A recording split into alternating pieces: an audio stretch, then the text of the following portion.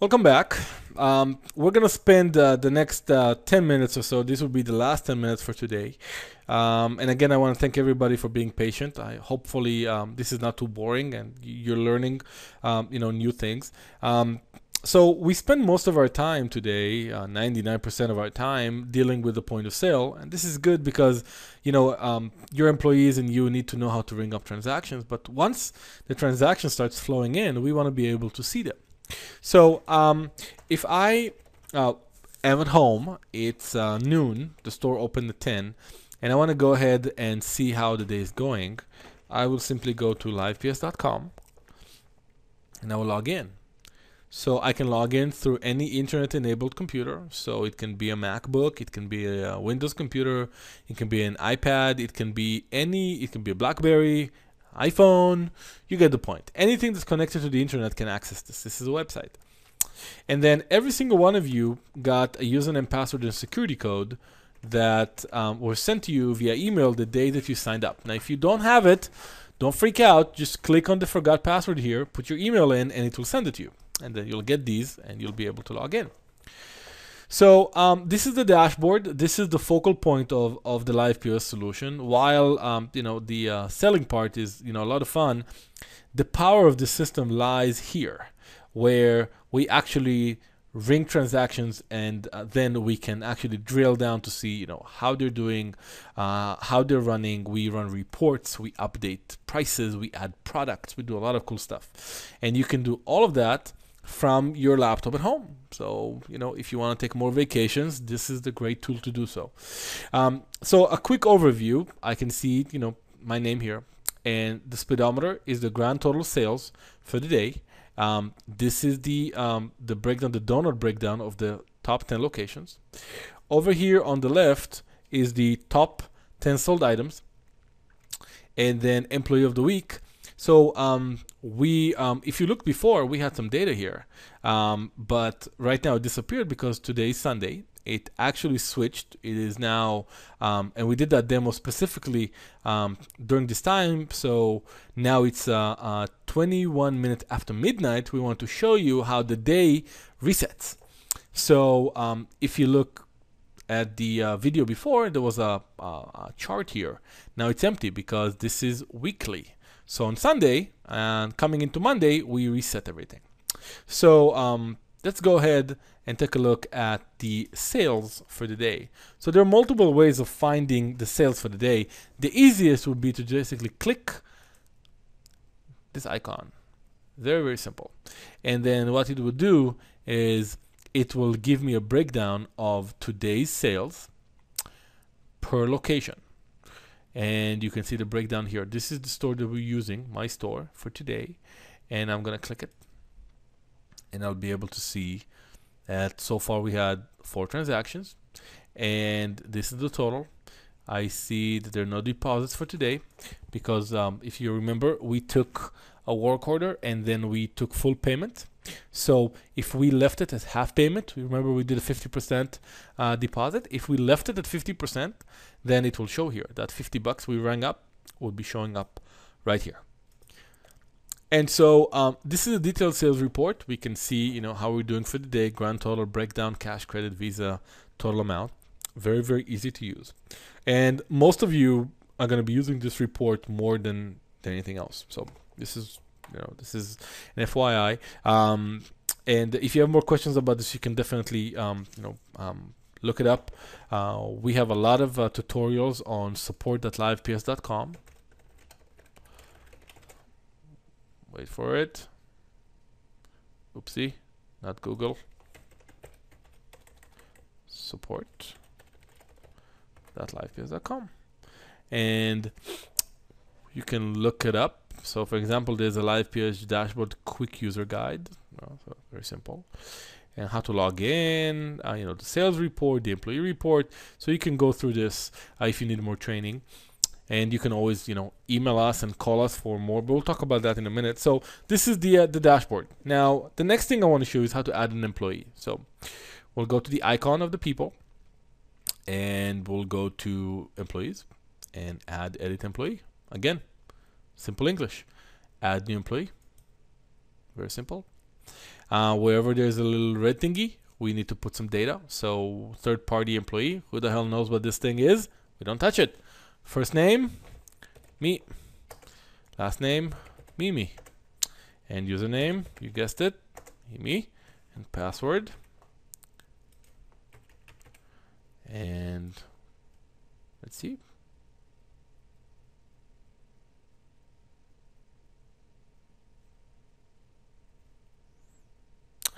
And it asked me, do you want to assign a salary for this employee? And I said no, because we can do that later on. And what I'm gonna do right now is at the store, I'm gonna click the sync button, and it's gonna force the point of sale to go and figure out I just added a new employee. Now I don't have to do it. I can just wait patiently until somebody makes a sale or updates inventory or clocks in or click receipts. Anything they do on the POS will force the POS to go and see if there's a new update. And so only click this if you really want the changes to take effect right now. So let me show you. I can clock in using our newly created employee. Here it is. And here's Mimi. Very simple. Again, this POS can be, on the other side of the world. It doesn't matter. Everything it's harnessing the power of the cloud and the internet in order to do that. So adding an employee, very, very simple. Another thing that's very simple to do is adding a product. So, if you had to choose between all of these icons, which one would you think close to a product? And that's probably the tag price. Then manage products, makes sense. And then add edit products. Again, makes a lot of sense. And then add new product. Now, some people ask me when we do these seminars, what if I have 1,000? What if I have 50,000? Obviously, you're not going to have you sit here and do this manually. We have an Excel sheet that you can download and put your information there. We will upload it for you. And, if you don't know where to go, you can just go to the support side and then do inventory Excel spreadsheet. See? So there's a lot of ways of getting answers. You can, self-teach teach yourself and take the self-taught process. You can call support and say, hey, I need to upload inventory. I just need that for now. Thank you very much. Or you can call and say, guys, I did the webinar. It was great, but I need one-on-one training. And remember, this costs you nothing. We welcome it. We want you to call us and say, hey, I want one-on-one. Especially after you watch this webinar, it will be more effective. So you can always call us and say, I want to schedule training. And you can do training as many times as you want. So back to the add product page. If you have a SKU, you can enter it here. If you do not, the system will automatically add it for you. So very simple. And then, just follow the prompt here, product name, product description, style number, if you have it, category, if you have it. And then the one thing I wanted to show you on this page is what we call, let's put the item cost as 5, just for fun. And then pricing type. So do we have fixed price and non-fixed? So I always give this example. Fixed price will be Walmart. So in Walmart, when you come to the cash register, you don't negotiate with the cashier. She won't give you a discount if you just smile nicely to her. That's not going to happen. So if this is your business type, if you just sell whatever is on the sticker, you would go with fixed pricing. But if you want to give your employees some haggling room, you will choose the non-fixed pricing. So let's say there's a product that you want them to sell for $400, but you absolutely do not want them to sell it under $300. So you will put the default price or the MSRP price at $400 and the minimum at $300. And what's going to happen is when they sell it, they can ring it up for $400. They can ring it up for $350. They can ring it up all the way to $300. But if they try to go $299, the system won't allow them. So that's a pretty cool feature that we have here. And then on the bottom here, you have to put some quantity in the main warehouse. And if you want to choose more locations to move that product into right now, like initial, we can do that as well. So, going back to the dashboard, there are a lot of reports here that, you can take, you can use, for example, the product sold report. By definition, it says product sold. What did I sell? I will go. And again, I'm just clicking. It's really not complicated. I'm going to choose from and to dates. all my vendors, all my categories, all my locations, all my attributes. See, I can choose attributes, all of them. And then I will group it by category, right? I can group it by vendor. I can group it by nothing.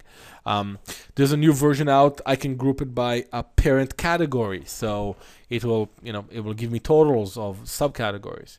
So all of this information, is available to you. Once you start ringing up transactions, this information is available to you. So you should run this report and see, how your business is doing.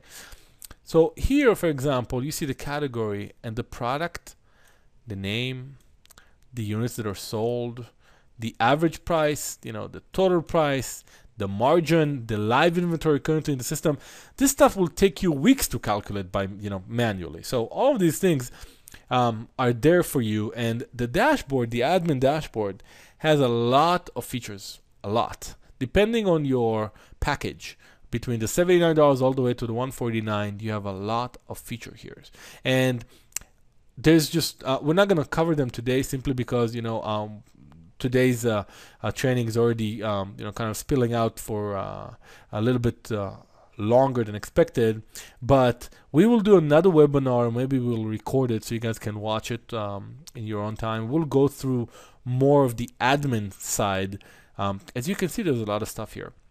But this is what I tell people. Don't freak out. Don't think that because it's here, you have to touch it and you have to click it.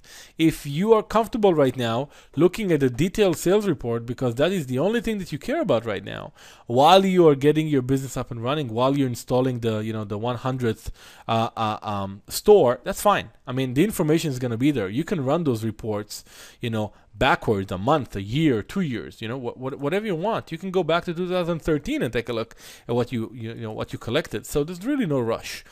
The most important thing for you is to make sure that you are ringing up the transactions. You can later on, once it's running and they're ringing them up correctly, you can take your time and come back after a week, a month, 6 months and say, hey, I'm ready to learn how to run P&L.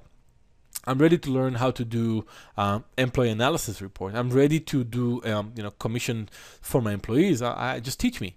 But trying to do it on the first day is just not going to happen. So with that, I'm going to thank everybody for joining our webinar. Again, if you're watching a recording, please email us at support@liveps.com or directly to your salesperson, and they will give you some more information. If you want a one-on-one training, you can do that by emailing support as well, or your representative, and we'll set it up for you. If this is a live webinar, then in about 1 minute, somebody's going to come online and answer your questions. You can type your questions in, and they will be answered in the same form. And just give us about 2-3 minutes to read your questions. They will read it out loud, and we will answer them one by one. And with that, I thank you for your time, and I appreciate the patience. Hopefully, you learned something new today. And welcome to Live POS. Thanks again.